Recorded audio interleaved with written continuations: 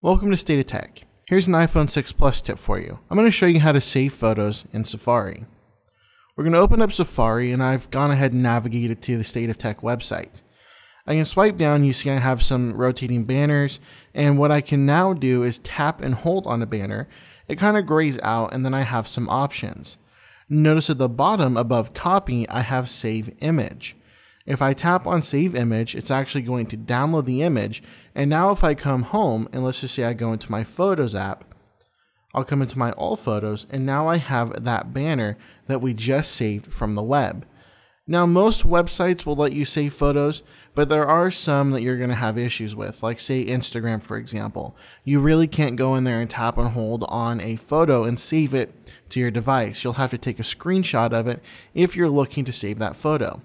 And if you'd like to, we have another video on how to take screenshots that you can go ahead and watch to view that.